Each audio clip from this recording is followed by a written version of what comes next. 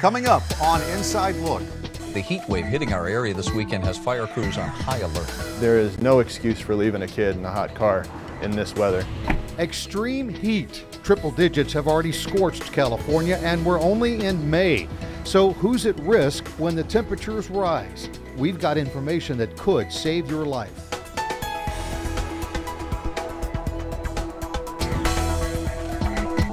Welcome to Inside Look. I'm Brian May in the OES newsroom, and we are talking heat, extreme heat. We have already been at or near triple digits all across the state of California. We talked to some emergency room experts at the UC Davis Medical Center. Here's Sean Boyd. Well, the CDC says extreme heat causes more deaths each year than hurricanes, tornadoes, earthquakes, lightning, and floods combined. That's why it's so important for you to know the signs of heat illness. The first stage is heat exhaustion. And the signs of those are feeling lightheaded, faint or dizzy, excessive sweating, cool, pale or clammy skin, feeling nauseous or even vomiting, a weak, rapid pulse, and muscle cramps. And while heat exhaustion is dangerous, if not taken care of, it can become heat stroke.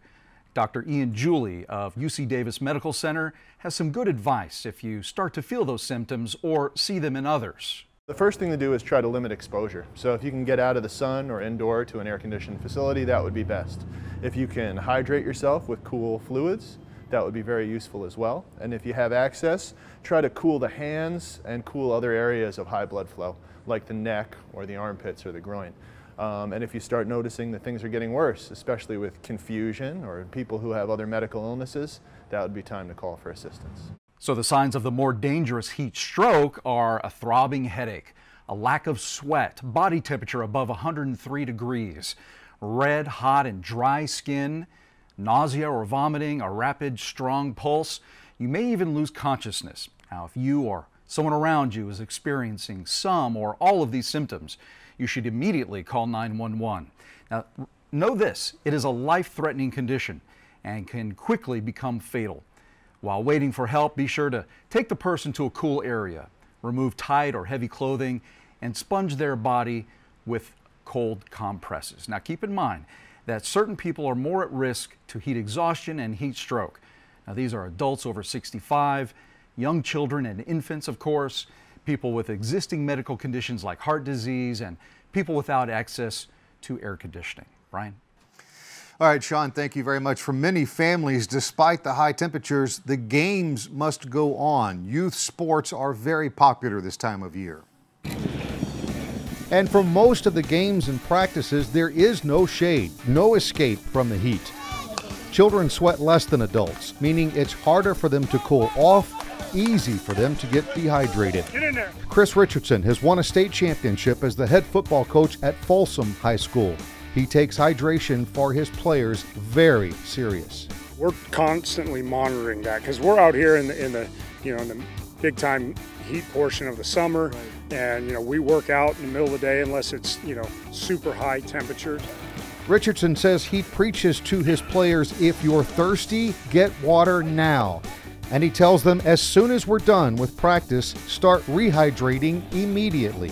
The hydration for tomorrow, we just finished the practice session, starts now. Right. And it's not going to the extra mile and getting a big gulp of Pepsi. It's, water and sport drinks to a point. You don't want to overuse sugars, but, eating healthy, eating fruits, and just being, hitting in and out's not a good idea. Having a good, healthy meal at home and rehydrate for the next day. Well, one person who doesn't need me to tell him how hot it is our own Rob Mayberry. Rob joins us now. And Rob, I can just look at you and tell how hot it is. That's right, Brian. It is hot out here. In fact, this asphalt on this trail is 144 degrees according to this thermometer. I'm not sure about you, but I was caught off guard this weekend with these hot temperatures. So I had a chance to go behind the scenes at the National Weather Service to get an inside look at a new tool they're using that might just help keep you from getting caught off guard. The heat is a big story this week in the desert. A mild spring is taking a scorching turn. Tonight we have First Alert Team. With temperatures reaching the century mark in many areas in California this week, officials are saying it's a wake-up call for what to expect this summer. So we're taking advantage of what's happening naturally to also remind them that summer is coming, and with summer in California, we have some pretty extreme heat. And now, with advances in technology and forecasting, the National Weather Service has developed a new online tool that makes beating the heat easier. It's called Heat Risk. It puts the heat into a climatological context. It kind of tells you if this is normal heat for this time of year, if it's something that might be more susceptible to pets and sensitive groups, or if this is going to be something that we need to kind of sound the alarm for everybody, that everyone needs to be changing their behavior. We talked with a scientist who developed this tool, and Michelle Mead gave us an inside look showing how all that complex weather data is simplified in just a few clicks. You can see here we have the forecast out to 7 days. So you could click through each 7 day to see, or each day to see how the heat risk is going to be changing. Or you can zoom in to where you're interested in. We'll do downtown Sacramento. And the 7-day forecast is going to pop up, and it shows you what heat potential is each day of the week on that one point location.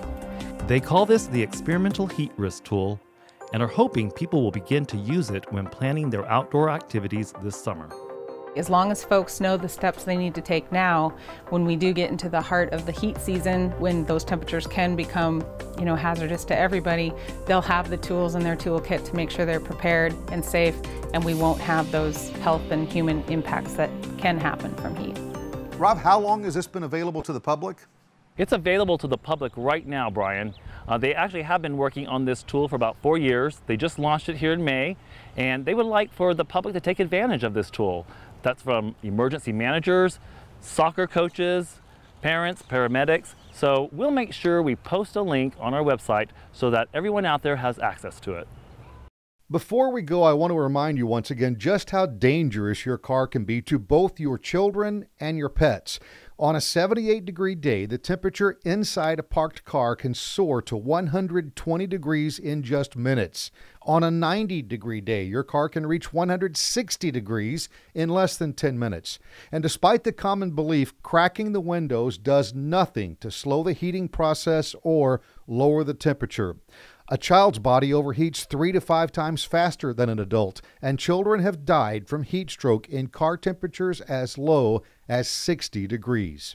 Now to your pets. Remember, animals respond to heat different than people. Pets can sustain brain damage from heat stroke in just 15 minutes. Some signs of heat stroke in pets can include heavy panting, glazed eyes, rapid heartbeat, and difficulty breathing. And it's not just inside the car that can be dangerous to your pet. Asphalt can easily reach 135 degrees on summer days, hot enough to burn your pet after just 1 minute of contact.